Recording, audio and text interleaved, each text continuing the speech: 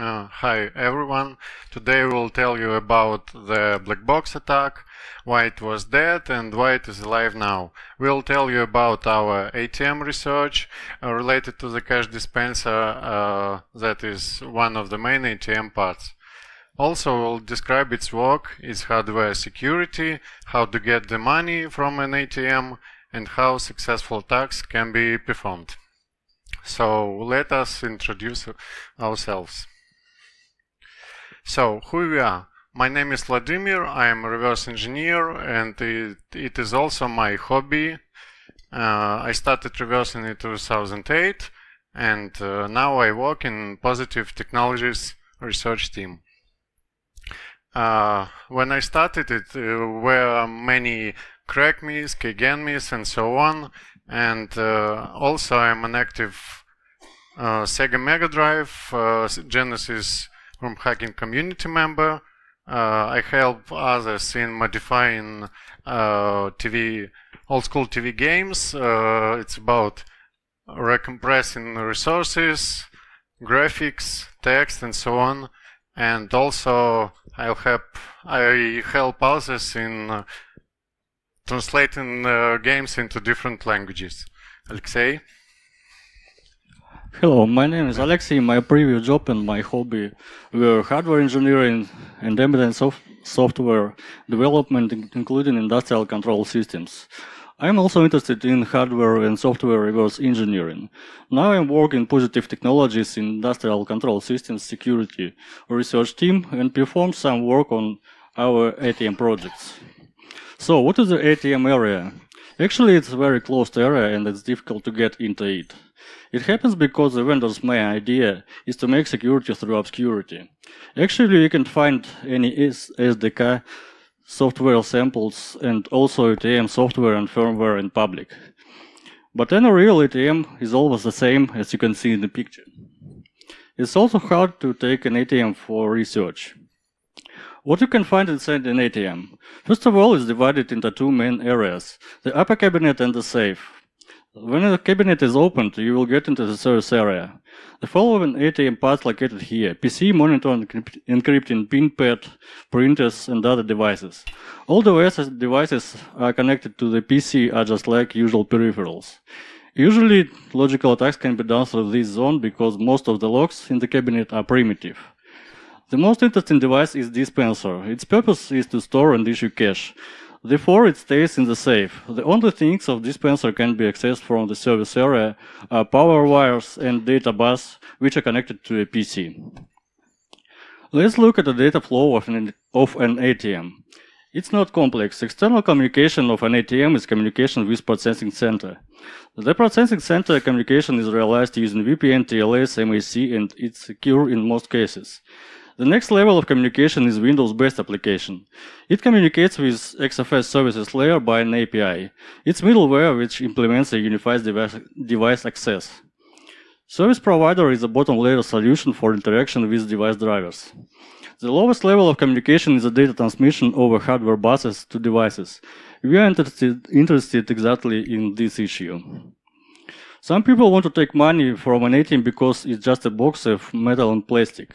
The main ATM security threats are fraud, brute force attacks, malware, and hardware attacks. ATM crime actions can be divided according to the method of access into two main parts: physical attacks and logical attacks. Let's look at each of them. Physical attacks can be fraud-based or brute force. As you could hear from the news, this kind of attack is widely used, most popular, and happens everywhere in the world every day. It uses trivial techniques like schemers of different complexity, trappers that hold cards inside an ATM, cameras, and some transaction reversal techniques. Another type of physical attacks is brute force attacks. An example: an intruder can blow explosive gas into the safe and then detonate it so the safe door will be turned out and stored cash will be scattered on the floor. Another example is arresting an entire ATM from a wall by a truck. The results you can see on the pictures. Now let's look at logical attacks. The most common type is malware-based attack. There are many examples of ATM-targeted malware, but they all use this XFS services layer to interact with hardware parts. basically with dispenser and pin pad. If you are interested in ATM security, you may hear of the Cutlet Maker, Plotus, Green Dispenser, and other malware.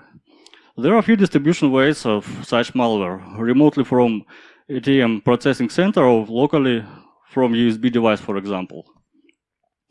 And now let's look at another type of logical attacks that's called black box. It's one of the most complex and technically difficult attack, and it also have many specifics. Black box attacks are the attacks with usage of some extra hardware devices connected to hardware buses. These devices called black boxes. You can see an example of such devices in the photo. To the casual observer, it looks like opening service area, connecting some device or laptop to the dispenser bus, and cash withdrawal. Thus, this type of attack requires good knowledge of low-level protocols and ATM hardware. Such attacks do not depend on processing center, operating system, and ATM software. Let's try to figure out how to connect a dispenser to the PC. Generally, it's connected by RS-232, SDC, or USB interfaces. Also, in some sources, there are references to CAN bus usage, but we haven't seen it alive. Let's take a more detailed look at these devices. The first and oldest interface is RS-232, as well as the COM port. The specificity of this connection is usage of multiplexer to expand the number of ports, as they are usually not enough in PC. An example of multiplexer is in the photo. You only need a laptop and cheap USB to COM adapter to perform this attack. Usually data is transmitted in unprotected way, and firmware encryption patches are very limited in their resources. In a number of cases, the commands are human-readable, and it's enough to look into the traffic in order to understand and reproduce them. This is too primitive, and so let's move to the next interface. This is the SDC bus. It's proprietary for NCR ATMs. In fact, it is RS-485. It's a multi-drop COM port. Vendor uses unusual bitrate and byte size here. And encryption is trivial XOR operation. The interaction is built of principle on master several slaves, and the slave devices are connected to the same wires on the bus in parallel. A popular attack is called drill box. An attacker cuts a hole in the ATM fascia next to the pin pad. Then attacker turns off pin pad, turns on his device, and connects to the SDC bus, which also goes to the safe for the dispenser. Further, you only need to send the data protocol sequences for cache action issue. Usually, special interface card is installed into PC for communication via SDC. And finally, what most interesting and complex logical bus is USB. First of all, you need to understand a lot of terminology and abstractions, for example, endpoints, descriptors, interfaces, and their types. Typically, dispensers are identified as human interface devices or composite devices. However, to see the data at low level, you need a hardware sniffer. Obsolete USB dispensers usually have inherited protocols from COM port devices with the same drawbacks, but we will not consider them. Let's look at examples of real attacks on more sophisticated USB dispensers. In 2014, one of the findings of Positive Technologies research team in devices of this type was incorrect initialization of random function, so the initial key was predictable. In this regard, a correctly implemented encrypted protocol appeared to be vulnerable. This error allowed to iterate the session encryption key for a finite time, and then to send command to cache issue. This vulnerability was exploited in real attacks and has been already fixed by the vendor. The most recent attack is related to attack of this type was made in 2017. And the scope was used in addition to the laptop with some engineering software. And then laptop was connected to dispenser. And the scope was let down into the safe through the hole after the shutter was broken. Then the scope switched the sensor simulating engineer's application during the dispenser maintenance. After that, a firmware cache issue test function was unlocked and it was used by attacker. At this point, you could have seemed that black box attack are things of the past and died as a class. Since the last attack may be classified as a physical attack, and vendors have implemented encryption everywhere. However, we proceed to our case. So, to research an ATM hardware, we need to determine the manufacturer and its hardware. In our case, the choice was quite simple, since NCR is one of the largest manufacturers of ATM and software for them. It's also very common on our Leaf projects. New ATMs considered one of the most secure and communication with dispenser is encrypted. So our choice is NCR S1 dispenser. Usually cash dispenser is a very complex device. Mechanics of dispenser performs cash storing, picking, validation and transportation. Every movement is performed by drive units and controlled by sensors. The brain of cash dispenser is its control electronics. It's usually called dispenser controller. All mechanical parts of dispenser have their specific names. The dispensers are built with 2, 3 or 4 PIC modules placed below the presenter model. Bills are stored in cassettes. Also, the dispenser have dedicated reject cassette for jammed or wrong picked banknotes. Bills are transported from the PIC mechanism to bill validator and then to presenter. In case no errors have occurred, banknotes are issued through the shutter. A dispenser controller is a control board that controls the operation of currency dispenser. It's called fire processor-based board, responsible for collecting all sensor information and operation the mechanics and also communicating commands and sending responses to the ATM. The control board is mixed technology PCB employing both surface mount technology and plated through the whole components. So, you want to protect the future, you want to find and report some vulnerabilities to NCR, but you don't have an ATM and you also don't have a firmware binary.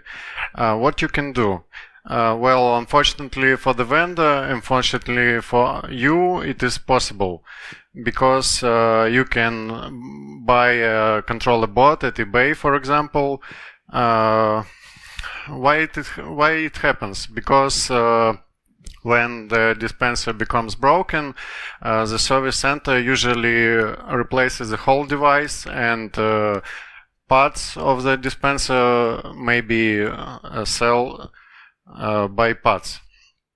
So, after you have bought the dispenser controller, you need to get its firmware. It is much harder, but you can ask your friend that works in a service center, and maybe he will give you this binary. So, for most of our tests, we don't need a full dispenser assembly. When you want to play with protocol and other logical things, all you need is controller board itself, USB cable, laptop or PC, and power supply. So this slide shows us brief information about the firmware binary. First of all, it is not encrypted, it is Wakesworks based. And also it has unstripped symbols. It makes our analysis less difficult. To start with, we must understand that in our case, the dispenser controller board is a USB device, so there is some code that receives commands, distributes them to lower levels, and sends some responses to these commands. And to find this code, we must identify the CPU name on its chip, and then we must find the datasheet document and find some control register and data register constants in it. Then we will use these constants to find the code. So here are some of search results. As you can see, there are write packet function and read packet function that are very interesting for us, but their names are mangled. It is not a problem. So first problem that you will face is absence of Motorola decompilers. Also, there are many C++ virtual function tables and virtual calls that was difficult to analyze in x86 too. If you divide the code into main components, you will get the following scheme. The first level is the thread that responsible for receiving and distributing USB packets between services. Level 2 are services, basic execution units, and each of them has its own role and its own tasks, also called classes. Level 3 are classes. Here there are tasks that are executable by different services using such things as their controllers. And the last level, controllers. They are logical. In fact, they are workers that perform commands validation, execution, and answer forming. To execute an exact command, you must specify the service, the class, and the logical controller indices.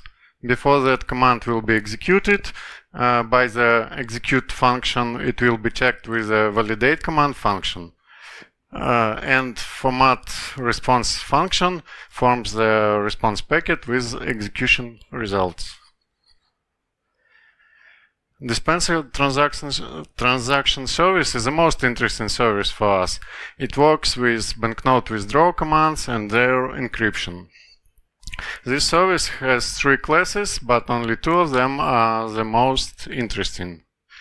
Class 1 works with the secure messages, and the second one works with more secure messages because they are encrypted. The only difference is that the class 1 skips these more secure messages using the reject array that contains command indices. My guess is previously there was only one class in this code, and it looks like a fast fix rather than a good approach. So, in this slide you see the sequence of actions that must be taken to generate the initial key initialization. The first action is to select the encryption initialization command on the service operator screen. You will see it later. Then you need to toggle the bottom cassette in the safe or to perform switching of the special tumbler on the controller board, all within 1 minute. After that, the dispenser will send you the initial key. Encryption keys have the rolling type. It means that every key for every message will be different because of the rolling component, like a session number or message number. Okay, now you think that it is possible to intercept the packet with the initial key and use it then.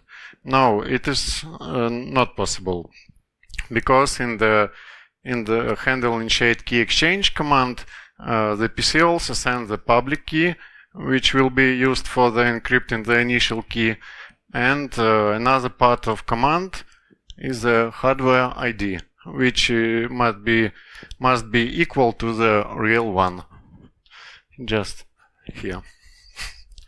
That makes brute forcing of this command impossible. Unfortunately, we don't have physical access to the safe where the dispenser controller is located, so we cannot perform the initial key exchange. It is only possible if the protection level was set to the USB or to the logical one. To downgrade the protection level from the physical one, you will also need to have the physical access to the safe. So, what should we do? Surely there is some way how the PC downloads the firmware into the dispenser, and such thing can be called bootloader, and we must find it. Sometime later I found the service that was responsible for switching to bootloader, and its name is USB download service. The only things that it does are switching into bootloader and sending a USB device information like a VID, PID, and packet size. the most interesting fact is that these commands don't require to be encrypted. So the bootloader itself has been hiding from me for a long time. Its code couldn't be just found by string search or function name search. I have found it in the data section in the form of the glib stream. That's actually the secure word in its name is a fake, because there is no any secure thing in it. This part of the research was the most difficult. We have reprogrammed the NVRAM chip a lot of times, thanks to Alexei. So if you still decide to make a firmware download research, you must understand that without an NVRAM backup, you have many chances to break your dispenser. So what you need to do is to fix your firmware according to your intents. Our intent was research, surely. The first action is to switch into the bootloader. At this step, the special flag will be set in the NVRAM, and it will be checked later at the firmware boot. This flag was the cause of unbootable firmware during our attempts. The second action is to generate the key pair for signature check that will be performed later. Self-signed firmware is a popular phenomenon, but it is fully useless in our case because it won't help you to protect the firmware if you are able to change the public key. Also you may specify the controller, serial number, and the version of the firmware. At the third step, we need to send the reboot command. The dispenser bootloader will be booted again. The next action that we need to perform is to send the data and text sections sequentially, specifying physical addresses and sizes for every block in the packet's header. There are some other problems too. You cannot just write a changed block. You must write the whole firmware sequentially. Also, you can't specify virtual addresses here. You have to specify the physical ones. That's one.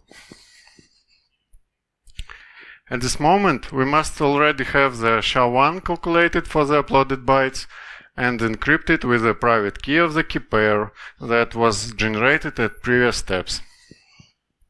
Also, we need to calculate the sum of the written half words of the firmware. At the fifth step, we must send the signed hash, so the bootloader will check the data that was sent before. If signature validation fails, you will get a brick again. And you cannot just send all bytes again at this moment because the last written address variable along with the written word checksum were changed. The sixth step requires sending a calculated checksum and the physical address where the firmware bytes were downloaded. There were problems again because I couldn't find each check for the physical address field, and this led into the bricked device again. Only after we had captured the packet with this command, I understood that this field must contain the start physical address. And we made the second attempt. Finally, the current firmware was successfully downloaded. We were happy, sure. But could I download some old firmware with old vulnerabilities that were successfully used in some attacks before? A little bit later, I tried to do that. Then appeared some more problems. First was the bootloader checks that the downloadable firmware would have the same or greater version number than in the current firmware. This check can be skipped if no physical access is set, but it is not possible for us. But luckily, vendor added the availability to upload any firmware binary if its version is equal to FFFF. Money withdrawal was still a problem. Encryption function was professionally implemented, so I decided to fix the secure command function so that it could allow it to execute any secure command without any encryption. To do that, you just need to make instruction with move 0 to D0 register and then return instruction. To sum up, we have an ability not to use the cassette or tumbler switching. We can patch every byte in the firmware, and now the protection level is not a problem.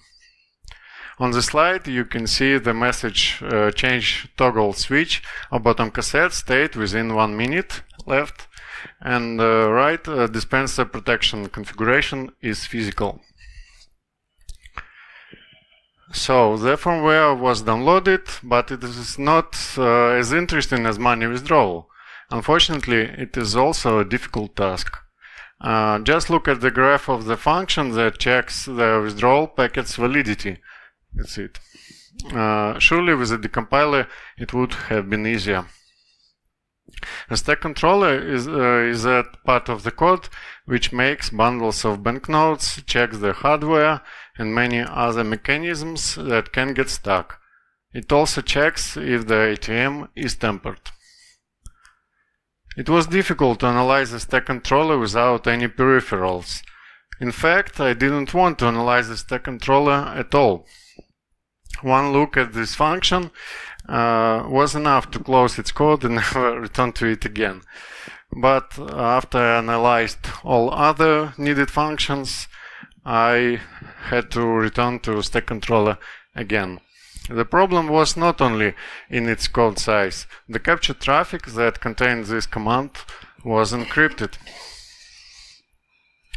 Here, I want to say a few words about the stack controller command itself. The first thing you must specify is cassette numbers in which the banknotes are stored. Cassette numbers are virtual ones and they can be reassigned by other command. But in our case, their numbers were equal to the real cassette's location. First, second, third, and fourth.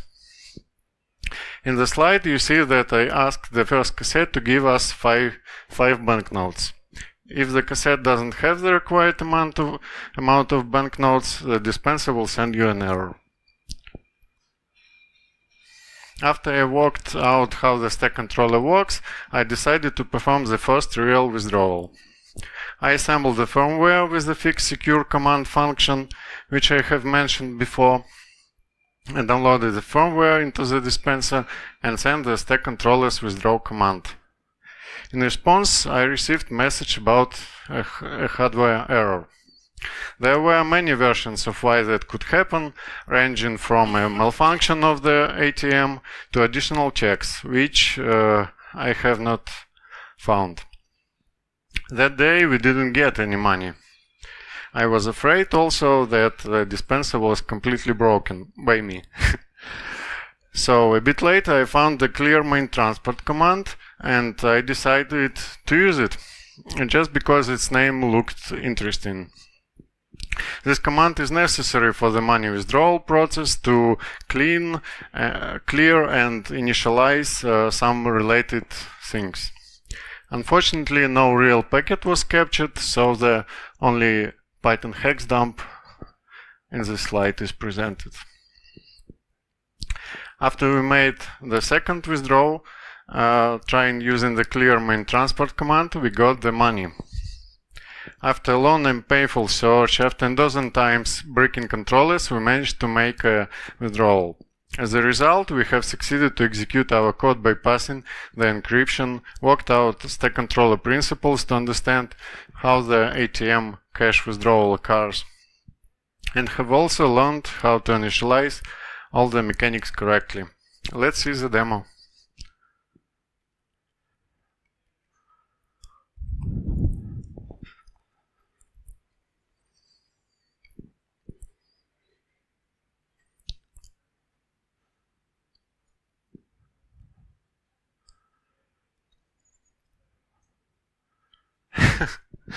It's not me. It's some crime person. Yeah.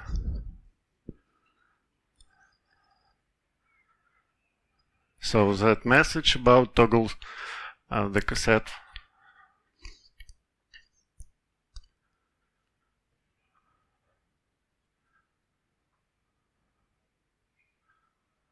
Sorry for no sound, it's not very important. As you can see, there is no plastic plate there, because we have taken it for our tests, but in real situation you have to do some drilled box, as Alexei told before.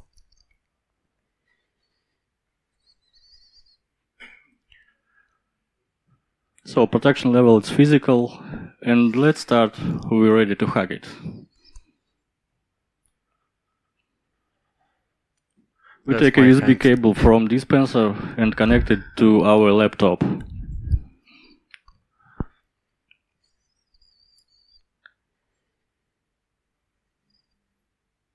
We are going to bootloader mode. Yeah.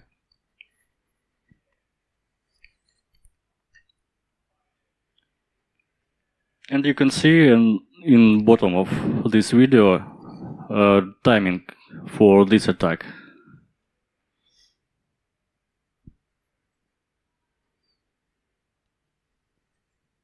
At this moment, video a little bit increased to waiting a little bit. But timer is real. So firmware was uploaded or downloaded.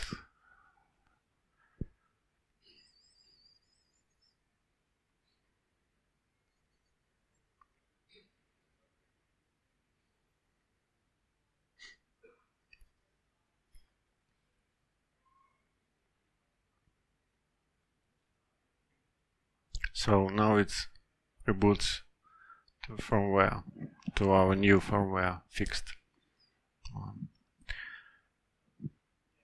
Now I send a clear main transfer command.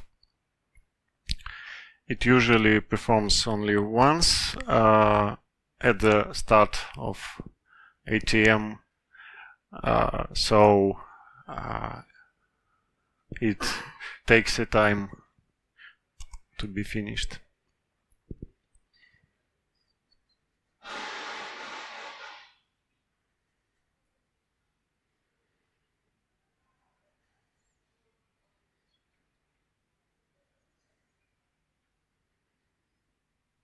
And now, cash withdrawal.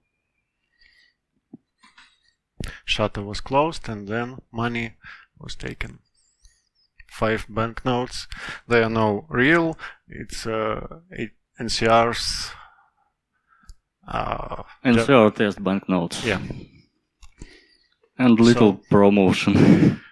Time was 3:43. Yeah. Yeah. Sorry. Yeah.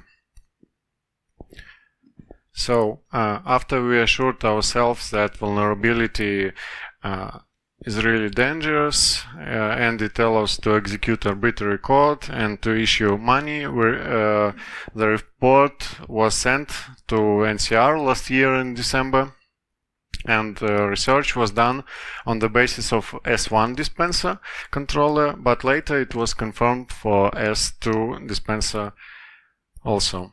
The presence of vulnerabilities was confirmed and they were fixed in the February security fixes. As you see, there are 2 CVE numbers for these vulnerabilities, and yeah.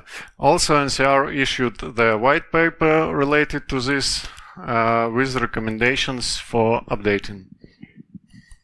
So these are our contacts. You may feel free to send us any questions. Thank you for listening and watching. Now we are ready to answer your questions.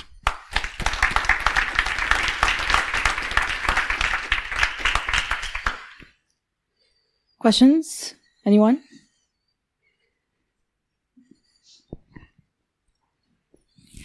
Hi. Hi. Were they happy to hear about this from NCR's perspective? Oh, sorry, please repeat. Please repeat. Were they happy to hear about this problem, or were they like, oh, this is a bad thing? It's really bad thing, but we will wait for half year to banks reach their updates, and then we are able to speak about it in public. Yeah. Okay, thanks. Anyone else with a question? Well, I guess this is it. Thank you very much. And, Thank you. Thank you.